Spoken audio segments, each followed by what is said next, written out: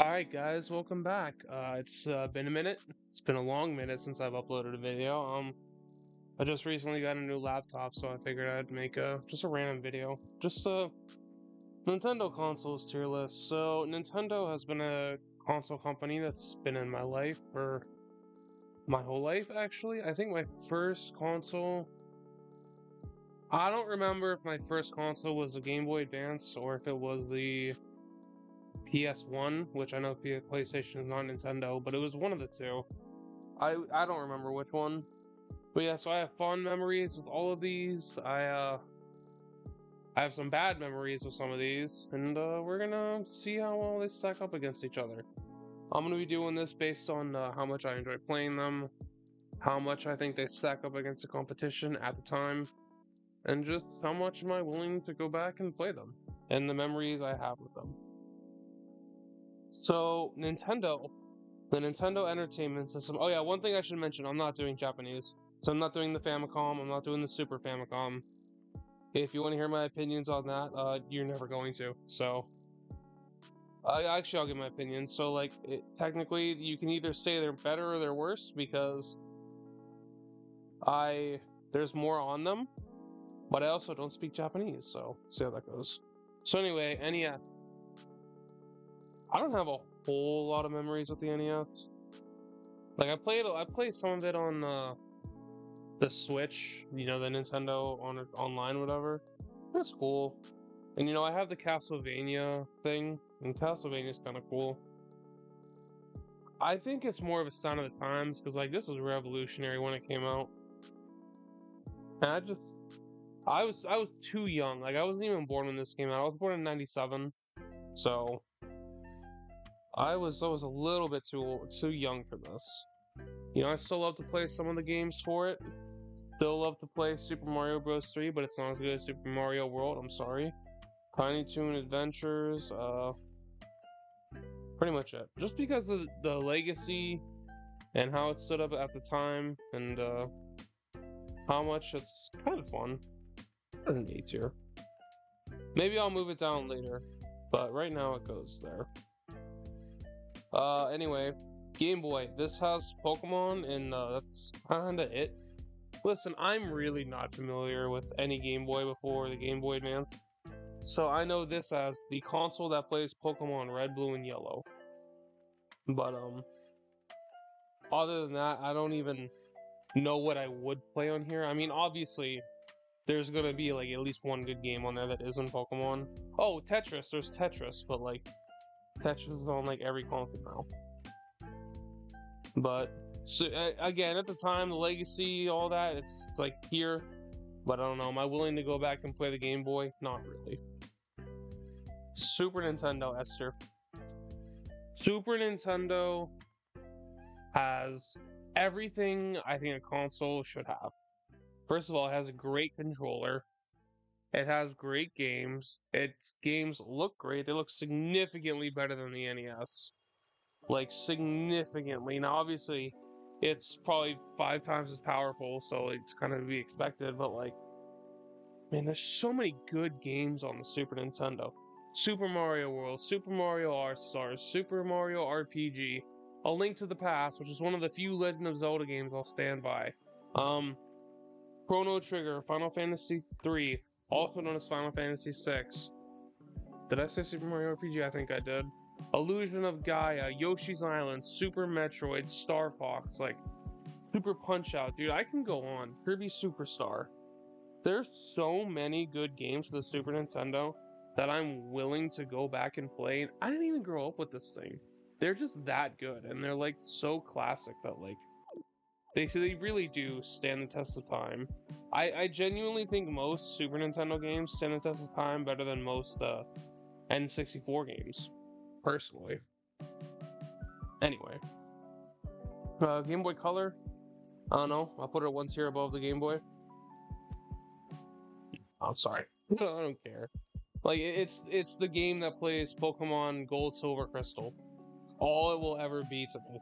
And if I'm just playing, one of three games, then it's whatever. Now N64, man, I got some like contra. not controversial. I have some like mixed opinions on the N64 because like I have memories with the N64 that are some of my favorite memories of all time. Like my good friend Good Grief 330.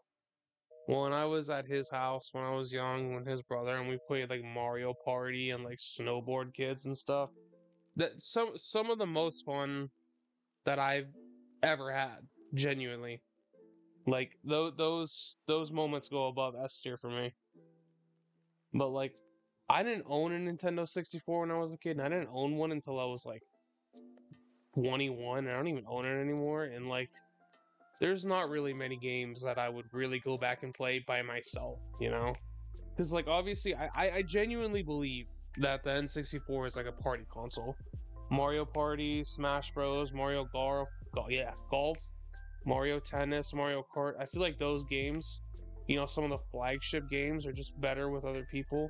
Now, granted, there are some good games. Like a lot of people say Majora's Mask and Ocarina of Time. Unfortunately, I'm not one of those people. I think Super Mario 64 is kind of aged poorly. I think Banjo Kazooie is good. I think Conker's Bad Fur Day is. It hasn't aged as well, but it's got charm. Diddy Kong Racing is good. Donkey Kong 64 just hasn't aged well. Kirby 64 is just not it cheap. And it's not that it's not it, it's just that I just don't like it as much as other Kirby games. And I don't know. It's just I'm gonna put it in B tier. I'm gonna put it in the middle. Like I said, the memories I have with it are beyond S tier, but like there's not many games that I'm just gonna go back and like play like whenever I feel like it. And that's the problem with the N64. Also, the controller's kind of weird. I don't hate it. I'm not a N64 controller hater. The one thing I will hate on is that like the sticks.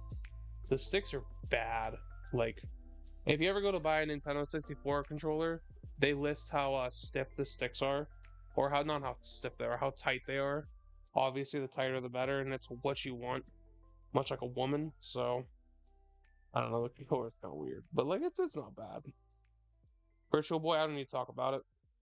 Don't need to talk about it. The GameCube, I'm gonna put this at the top of the list. Now, these are not ordered in any way. Like, I'm not gonna sit here and like order the rest of these, but I am gonna put the GameCube at the top. The GameCube is my childhood, and I will go back and play the GameCube any day.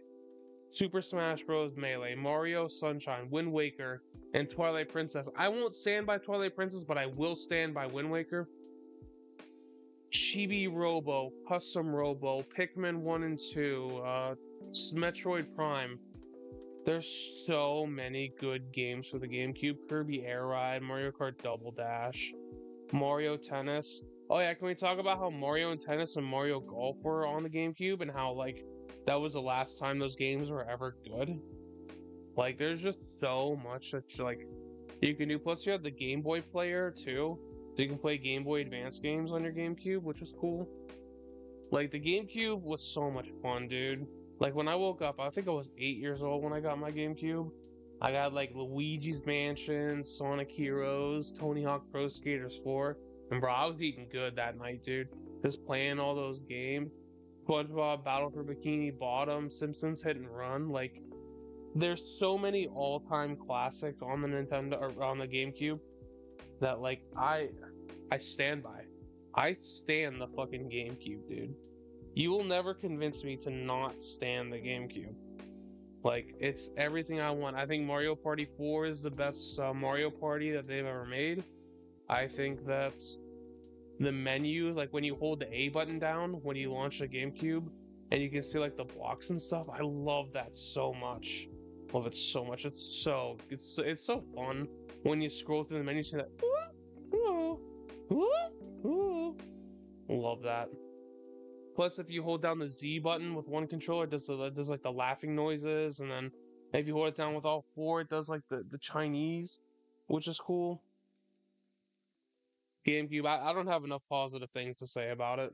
Or sorry, I don't have enough negative things to say about it. Like it's just everything I want in a console is in the GameCube, and I wouldn't have it any other way. Game Boy Advance, my first console.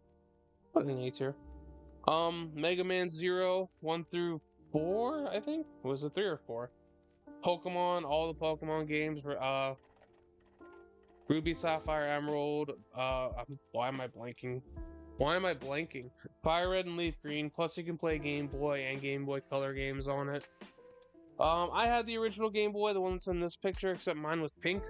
Little fun story, me and my family went to some Walmart in the middle of nowhere, and they bought me and my sister, my parents bought me and my sister a Game Boy each, and my sister ended up with the black one, and I ended up with the pink one. It was pink translucent, but anyway, that's where I played my first Mario game. I played Super Mario Advance 1 and 2. I played Pokemon. I played fucking Mega Man Zero. What else did I play? Like, I don't need to tell you that Game Boy Advance has good games like Golden Sun and stuff like that. Super Mario RPG. Not Super Mario RPG. Super Mario and Luigi Partners in Time. Like, there's good games on the Game Boy Advance. The problem with the Game Boy Advance is that, like, so this Game Boy that's shown right here, it's comfortable to hold, but the screen is so shit. And then with the other one, the clamshell, the SP, that one, the screen's really good, assuming you have the AGS 101 model. It's really good, but like, if you have big hands, it's not that comfortable to hold. And my hands are like, they're not big, but they're like big enough to where they're annoying. So, yeah, that's how it goes. And I know that there's, did I say Golden Sun? There's Golden Sun on there. There's Metroid Fusion, Metroid Zero Mission, Legend of Zelda, A Link to the Past on the Game Boy Advance, which is good. Like, there's good games on the Game Boy Advance. I'm gonna be completely honest with you. I don't know. Oh, I forgot to mention my favorite game of all time, which is Kirby Nightmare in Dreamland. Favorite game of all time. Is that enough for me to put it up in the S tier? I'm gonna leave it here for now. I'm gonna leave it here for now. But Kirby's Nightmare in Dreamland is definitely S tier. But anyway, DS. DS games. Did I play a lot of DS games? No. I played Pokemon Diamond. I played Mario Hoops 3 on 3. I played Mario Kart. I played. That's it. I think. I think that's all I played when I was a kid. But that's really all you needed. Like, I don't know. Those games were some of the better games within their series. Like, oh, there's also Bowser's Inside Story, which was good. What other good games were there? I don't know. But DS, it's good. Dual screen. Everybody lost the stupid thing that goes in the DS, that goes in the Game Boy Advance port. Plus, it can play Game Boy Advance games, so yeah, it's pretty good. It's pretty good. I got no complaints with the DS, unless it's the first model. The one that's shown in the image is the light. The first model's kind of cringe. I'm not gonna lie to you. Wii. I'll put the Wii in S tier. Super Smash Bros. Brawl, my favorite Smash Bros. Game. Mad World, No More Heroes, Xenoblade Chronicles, Mario Galaxy 1 and 2, Wind Waker, no, it's not Wind Waker, Twilight Princess, Skyward Sword, Metroid Prime 3. Like, we were eating good on the Wii, bro. Like, I know that like 80% of the Wii's library is shit because it's all shovelware. It's all shit games that oh, my kid likes M&M's. He might like M&M's Kart Racing. Don't buy your kid M&M's Kart Racing, by the way. But yeah, Mario Kart Wii. Some people will say it's the best Mario Kart game. I'm not going to agree, but I'm not going to disagree either, because for me it's between DS, Wii, and the Switch. So, Xenoblade Chronicles, bro, they brought it back twice. Super Smash Bros. Brawl, like, there's so much good games on the Wii. And like Kirby's Return to Dreamland was really good. They recently brought that back on the Switch. I've been playing that. What other games were there that I played? I played The Blob. I played Sonic and the Secret Rings, which I didn't hate when I was a kid, personally. But Sonic Colors was really good. Like, there was a lot like good stuff on the Wii. Plus it had the whole eShop thing and like WiiWare. Dude, the Wii Shop was so good because like You can download your old games like your Ocarina of Times and your Mario Bros and your Chrono Triggers and all that. And dude, when I had enough money to start doing that, I'm like, yeah, I was eating good, dude. I was eating good. But yeah, so we can't say enough good things about you. 3DS, I'm also gonna put the 3DS in S tier. First of all, I can play DS games, so it has that going for it. But then, dude, the games, bro, like the 3DS started off so bad, like the first like year. But then, man, we got like Pokemon X and Y, Sun and Moon, Ultra Sun and Moon, Oras. We had Over Oasis. We had Animal Crossing New Horizons, Kirby Triple Deluxe, and Kirby Planet Robobot. Now, I know I've already said that Kirby's Nightmare in Dreamland is my favorite game of all time, but I think that Kirby's Planet Robobot is the best Kirby game ever made. Like, I think it's objectively better than Nightmare in Dreamland, but I prefer Nightmare in Dreamland because of the nostalgia. But yeah, so it has so much going for it that like people didn't see it first, but then as it got older, man, it just kept going and going, bro. Luigi's Mansion 2, which I like, Kid Icarus Uprising, which I would like if I wasn't left-handed. That game is made for right-handed people, in case you didn't know. And then, dude, there's like Super Mario Land, not Super Mario, Super Mario 3D World. I keep getting names wrong. I can't talk. But yeah, there's just. And you know what? I like how it feels. I really do like how the 3DS feels. Plus, it has the eShop too. It's not as good as like the Wii U, or nowhere near as good as the Switch is, but like, it's there, and I like it. And I don't have enough good things to say about the 3DS, bro. Do you know how many hours I put in Animal Crossing New Leaf? I put so many hours into that game that it's ridiculous. And same thing with Planet Robobot, trying to like 100% it, which wasn't that hard. It was the true arena that was hard. Everything else was like not that bad. Like you can do it. But yeah, so that's good. Wii U, I have it. It's sitting right over there. I've barely played it. B tier. Xenoblade X, Bayonetta 2, Smash 4.